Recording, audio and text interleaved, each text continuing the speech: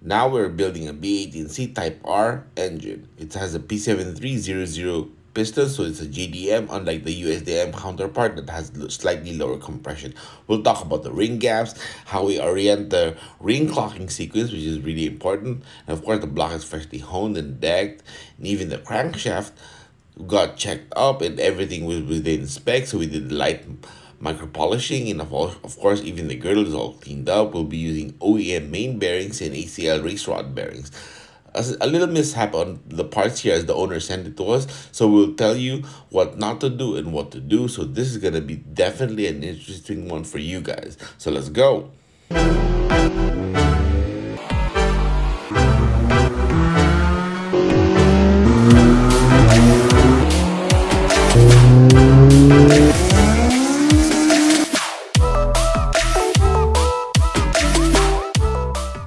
Okay, the story of this B18c Type R block is that the owner wanted us to build a block for him, but unfortunately he decided to disassemble the pistons, and I told him not to do that because we would like to disassemble it our own. This way we can label it properly, identify all the problems, and not cause any mishaps. And we'll talk about the damages later.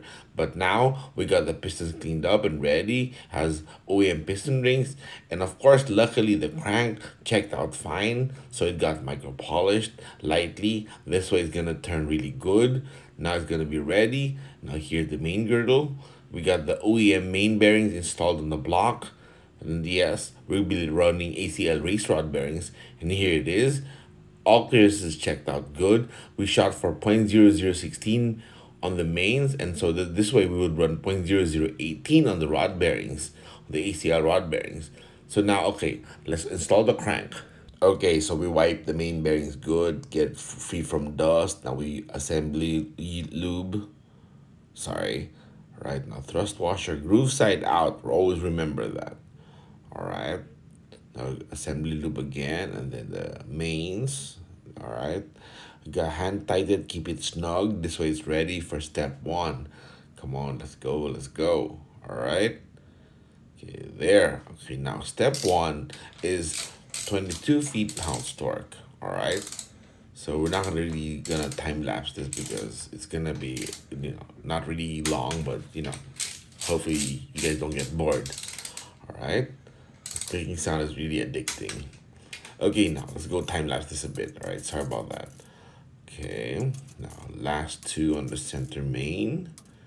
Okay, now here on the 1 and the number 5 main. All right, now here step 2 and the final step is 49 feet-pounds torque on the center main, the 2, 3, and 4 main girdle, or the center.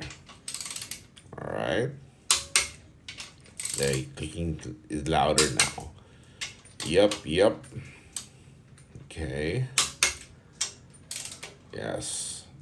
Okay, now 1 and 5 is gonna be 56 feet-pounds torque. This is gonna be higher. You can hear it louder now. There. All right, almost done. One more. Okay, now this has assembly loop, so it's supposed to turn a bit heavier, but let's see how it is. Oh, nice. It turns freely or lightly, even with just my hands. Oh, this is gonna be really, really good. This is how we like it. Yes. The crank is good and straight. All right, so we turn this now. Wait, there. Wipe that off. Well, no, wait. Let's prepare for the ring gaps. Let's check the ring gaps first. All right. Let me get the pistons, and then, all right, let's go. All right, here we are. Now we're gonna test fit the piston rings in order 1, 2, 3, 4. We check this part here. This is about the level of top dead center, and then we turn it onto the 9 o'clock. Yes, so it fits. And the ring gaps here we got was 0.018 on the top ring.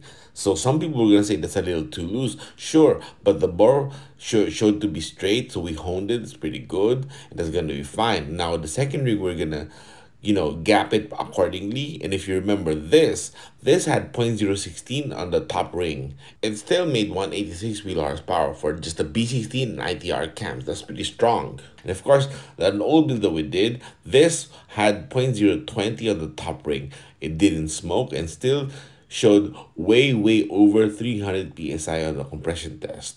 So that's pretty good, right? Unfortunately, that never got to dyno.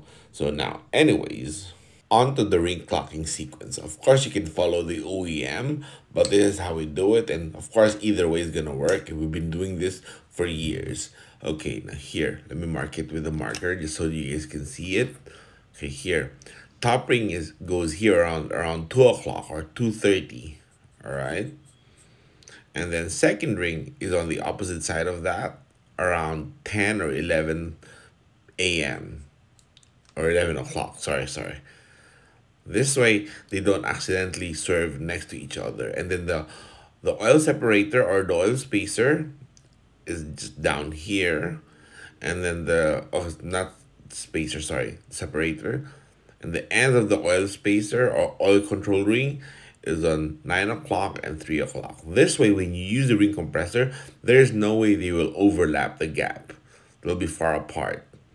The OEM one is good, but there's a bit of risk there because they're a little bit closer to each other. So to make sure it's not gonna happen, it's not gonna be the risk. And now here, let me talk about the damage because they disassembled the pistons and then they stored it whatever or however. You see this part on the ring lands? There's dents. That's definitely not a running damage. That's storage damage or damage during storage. And the reason why I talk about this is because now we had to carefully file that section because it makes the piston rings tight there. It doesn't really turn or whatnot. So that's not good. So here's number one and also actually all pistons had this. So we had, it took a lot of time to carefully file it. You can see here, look, that's probably like the pistons was just stored at the trunk and let it bounce everywhere.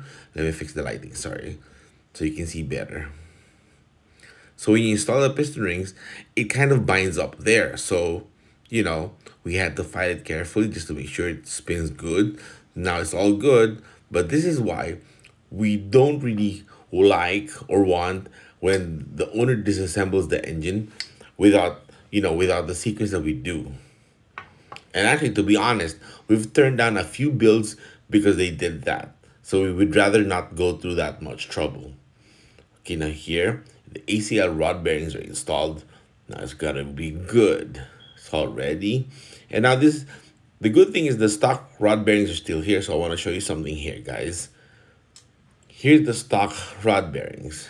As you can see, that's, it's easy to say that's probably worn out or wear damage, but when you think about it, the oiling hole on the rod journals at the center, and this is how it is on the center. So this has been running with dirty oil. That's why it's making that wear. And the thing is, locally, especially locally, people should understand that, even if you use a Motul or Amsoil, something good of an oil, don't extend it to like 5 months or 6 months just because it's fully synthetic. No, because dirt will still be there and you can't ensure that it's gonna be running clean. If you run with no filter or ram air, that's gonna get the oil dirty. And I'm sure even the motor engineers, if you ask them, they will say, yeah, the synthetic formula makes the oil last longer, right? But if you tell them, what if on the first month the oil gets dirty? Of course, they'll say, change the oil right away, right? So don't rely on, just because it can last for 5 months, use it for 5 months. No, make sure the oil is clean. And if you're not sure it's clean, change the oil right away. It helps preserve the life of the engine. And plus, you wouldn't want to be told or hear like, people say, yeah, dude has a Type R, but can't even afford to change his oil. That's embarrassing, right? So make sure it's always clean. Now let's prep to install these pistons. Let's go. Okay, now we lube the rod journals, wipe it, everything's good. Okay, piston number one, and then the rod caps, we lubed it well.